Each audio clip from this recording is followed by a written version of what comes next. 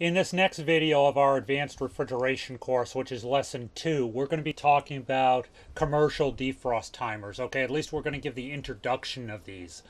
Now, commercial defrost timers use a much more complex time clock than the domestic refrigeration timers do to control the defrost circuit.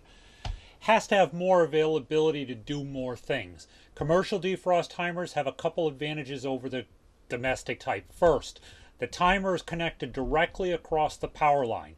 This separates the timer from the operation of the compressor. And second, the defrost cycle can be started during periods when the unit is in minimum use.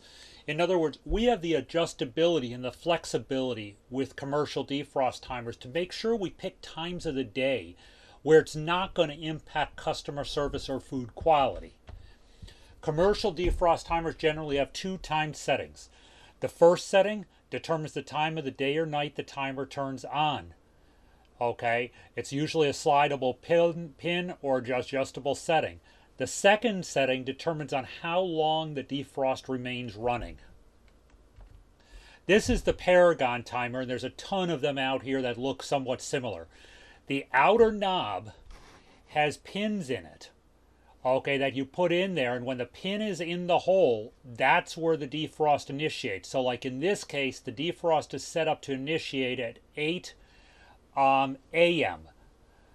okay, because it's a 24-hour clock. The inner knob, okay, has a movable little tab on it, and in this case, if you look real close, the tab is on 40 minutes. So by default, this defrost timer will start defrost at 8 a.m. and run for 40 minutes. Now, in most cases, you need to do defrost more often than once a day. This is just a demonstration setting. So again, the outer wheel is the time or times of day defrost starts. The inner wheel is how long it will run. There's a digital version of this as well, okay, that has a digital clock face and buttons that you can actually set on. When you set these, it actually grays out in 10-minute increments how long the defrost will by default run. Both of these timers you can actually push into defrost manually. This one you do it by turning the knob until you get around to the correct time. This one, the digital version, there's a little button up here on the left-hand side that shows you, that says manual defrost. Now, to find out if these systems are in defrost, the digital one is easy. It will actually go to a red dot that says defrost and a green dot that says normal operation. This one, you can actually use a voltmeter across the spots, across the terminals down here at the bottom, and it will show you if it's in defrost or not. The wiring for this, I think it goes into it later in this PowerPoint, but the wiring is easy. Line voltage across 1, connected to 1, and N, line and neutral. 3 and 4 are my normally closed and normally open, and X is my defrost termination. We'll talk more about that. Now, the commercial timer, the center knob sets how long the contacts are energized before they return to their normal position. The contact can be set to remain in their energized position for a minimum of 2 minutes to a maximum of 120 minutes. I doubt very seriously you want to do a 120-minute defrost. It would be too much heat in that cooler. The timer has a separate timer release solenoid incorporated into its design. When the timer release solenoid is energized, it causes the contacts to return to their normal, de-energized position immediately. This permits the action of some type of external limit switch, such as temperature or pressure switch, to terminate the defrost cycle. The defrost in refrigeration is divided into two different ranges: medium temperature ranges and low temperature ranges. There are different components used in the defrost cycles for these temperature ranges. There are also two methods of defrost: off-cycle or random, or time and planned. Off-cycle defrost is generally used with medium temperature refrigeration. In other words, my box temperature is over 32 degrees. There's no additional electrical device needed to defrost the coil. Medium temperature coil normally operates below freezing and rises above freezing during the off cycle. Again, we're talking about we need to look at the box temperature. What's the space at surrounding the coil?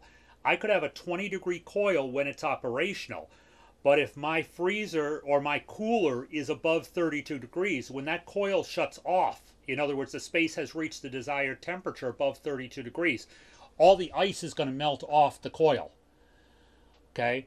So my coil normally operates below freezing and rises above freezing during the off cycle.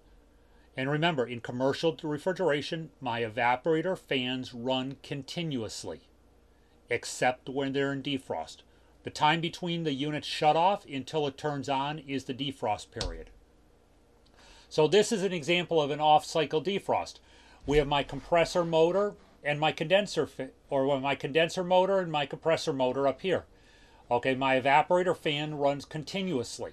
So my thermostat or pressure switch, when it opens, it shuts off the compressor and the condenser fan, but my evaporator fan continues to run and pushes that warmer air across the coil, which defrosts it. Time defrost uses a commercial defrost time clock. It sends the system into an enforced defrost period.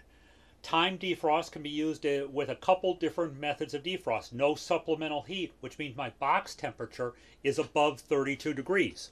We can also use electric heat or hot gas. Each one of these has a different method of wiring, and we're going to talk much more about these as we move forward through this course. The time defrost with no supplemental heat, the time clock turns on and off the compressor. The compressor stays off for a longer period of time, usually 45 to 60 minutes.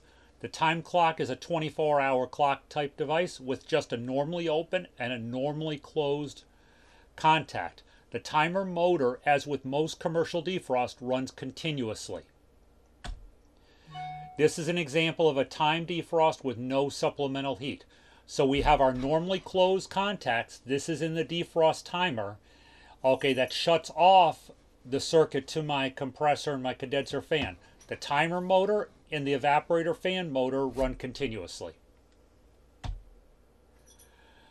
Now, we move on in our defrost to a low temperature operation. What we mean by low temperature application is that my box temperature, that's the space that we're cooling, is below 32 degrees. In other words, ice will not melt on its own off the coil if it's not running. Okay, time clock turns off the compressor and turns on the electrical defrost heaters on the evaporator. The evaporator fan motor shuts off during defrost with a delay in starting after the defrost cycle. Straight time can end the defrost cycle or can be terminated by sensing the coil temperature as it warms up. A pump down cycle can also be used to remove the refrigerant from the evaporator during defrost. The reason we may want to do that is liquid refrigerant will always go to the coldest location. So if I don't remove the refrigerant from the evaporator and block it from entering the evaporator, my evaporator could be full of liquid refrigerant when the compressor comes back on, and it would suck all that liquid refrigerant up through the suction line and pour liquid refrigerant into the compressor. Remember, compressors are not liquid pumps, they're vapor pumps. So we have our timer motor. We have a normally open set of contacts that's connected to our electric heater. Normally closed, which is normal operation, goes to our evaporator fan motor, fan delay, and our compressor and condenser fan motor. So when the system goes into defrost, okay, the normally closed contacts open, shuts everything off on the cooling circuit, including my evaporator fan motor. We close the normally open contacts, turn on the electric heater. Our timer motor, which controls the whole operation of the sequence, continues to run. We also then have time defrost using hot gas. It's again low temperature application. The time clock energizes the hot gas solenoid valve, and as with most of our defrost except for off cycle, we keep the evaporator fan shut down during defrost with a delay in starting after the defrost cycle. In other words, we want to cool that coil before we start the evaporator fan. I do not want to blow hot, moist air around the space we're trying to freeze. The compressor stays running during defrost. The hot gas from the discharge line of the compressor is routed into the evaporator. Now, straight time can end the defrost cycle or can be terminated by sensing the coil temperature as it warms up. Remember, once my coil is over 40 degrees, there's no ice on it anymore. So we can actually put a thermostat onto that coil and say, okay, terminate defrost once it's defrosted. It's less expensive to use than electric defrost. I don't have high amperage heaters to use. I use the heat from the refrigeration cycle. However, we have more wear and tear on the compressor as it turns on in both the refrigeration and the defrost modes. This is an example of the hot gas cycle. It's pretty similar to the electric cycle, except for the fact we leave our compressor and our condenser fan motor running during the defrost cycle. All we do is shut off the evaporator fan, and we enable a hot gas solenoid that bypasses the discharge gas from the compressor directly to the evaporator. And again, we're going to talk much more about this as this course goes on. So that is our conversation about introduction to commercial defrost clocks. Basically, we have three types of commercial defrost. We have off cycle, and we have electric, and we have hot gas. Off cycle is the only one in which you'll leave the evaporator fans running. Anything with electric or hot gas, we have to shut the evaporator fans down.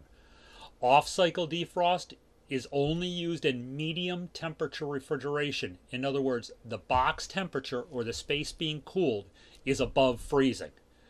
Once it drops below freezing, you have to go to electric or hot gas defrost.